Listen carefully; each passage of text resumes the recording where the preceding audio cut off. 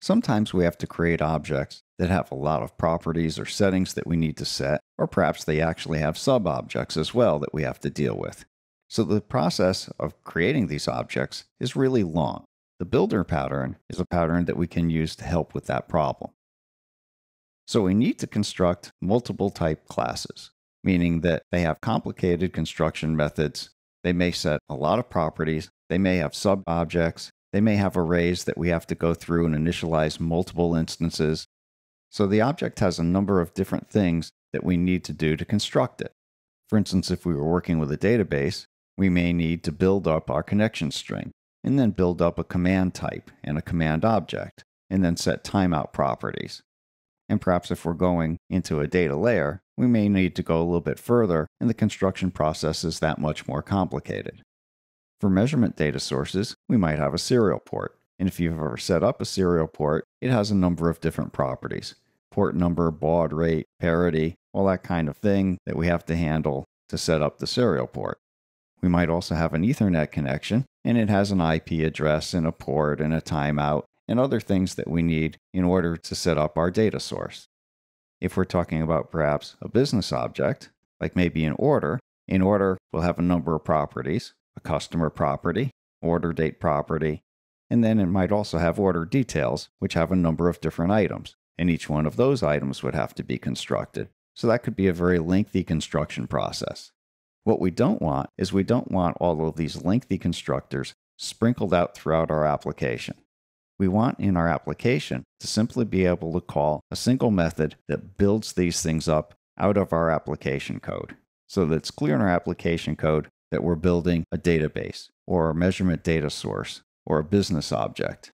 But we don't want the application code to have 20 lines of methods that actually do that building. We would like that to just be as very simple and clean as possible, so it doesn't clog up our application code and make it that much more difficult to read. So the builder pattern helps us in this. It'll create a builder interface or an abstract class, and that will be a generalized object construction interface. In that interface, we'll provide methods for each object's construction step.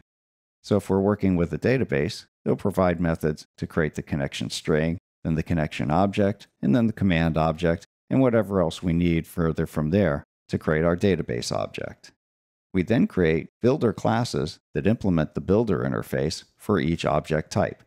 So if we're building up SQL Server database objects, we would have a corresponding SQL Server builder class that inherits from our more generalized abstract builder class. And it would implement the methods in each step that was required to build up our SQL Server database.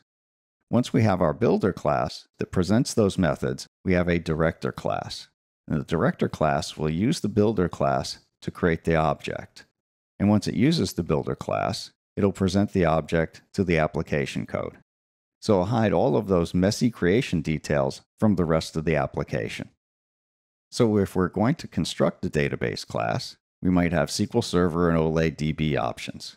And we might have methods for creating connection and command objects. And we might want to also set command parameters. This is actually a relatively simple example of using a builder pattern. So for our classes, we would have a database abstract factory class.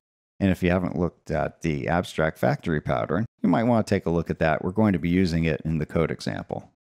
So in that abstract factory, we would have an abstract database class, and then SQL Server database classes, and then an OLEDDB database class. And both SQL Server and OLEDDB would inherit from our abstract database class. So that's a quick overview of our factory classes, and those are the classes that we actually are going to want to build. To build them, we're going to use an iDatabase Builder interface. And on that interface, we're going to have a build connection method, a build command method, and a set settings method. We'll also have a database property, and that's the database object that we want to build.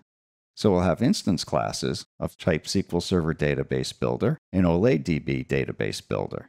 And those will implement iDatabase Builder. Now, if you're not familiar with interfaces, you probably ought to study those because we'll use them a lot when we're using patterns. But the important thing of an interface is it presents a contract.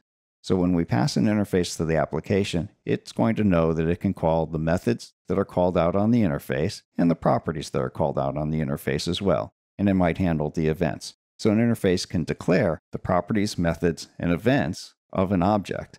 However, an interface is not an object in itself. It's basically just a contract. So there is no implementation in the actual interface. So iDatabase Builder doesn't have any implementation for build connection or build command or the database property.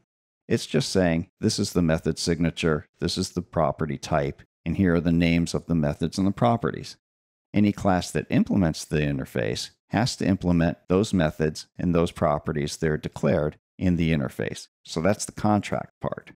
Our SQL Server Database Builder and our OLEDDB Database Builder classes will implement iDatabase Builder, which means that they must implement build connection, build command, set settings, and the database property. The director class will have a method called build. It doesn't have to be called build, but it should be named something clear and obvious to the application code that an object is being built or created, something like that. So in our case, we're just going to call the method build.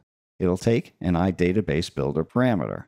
So it'll use its parameter, which implements the iDatabase Builder interface, to call the methods that actually construct the object. Then after the build method is done, the builder will have a database property, which will return our fully constructed database instance. So here are our class diagrams. On the left, we have our director class, and it simply has a build method. And as we just said, that build method will have a parameter of type iDatabase Builder. And that's right below there. An iDatabase Builder has the three methods, build command, build connection, and set settings, and the property database, which is ultimately going to be what we return in the whole point of the builder. Then next to the builder and the director, we have the abstract factory classes. So we have our database abstract class and the OLEDDB database and SQL Server database that inherit from them. And then further to the right, we have the classes that implement the iDatabase Builder. So we have a SQL Server database builder, and it has an internal field _database, and that's what it's going to use as we call the build methods. And then it has a property database, which of course is required by the interface, and then the three methods that are required by the interface as well: build command, build connection, and set settings. It also has a constructor. In the constructor, it'll build up a new database object, and then as each method is called, it'll build up that database object so that when the final set settings method is called, the database will be fully rounded out and it will be able to return it. The OLEDDB database builder does the same thing, except it's going to create an OLEDDB database instead of a SQL Server database. So that's the idea of the builder pattern. And the whole point of the builder pattern is to take a complex construction and to hide all of those implementation details from the application code.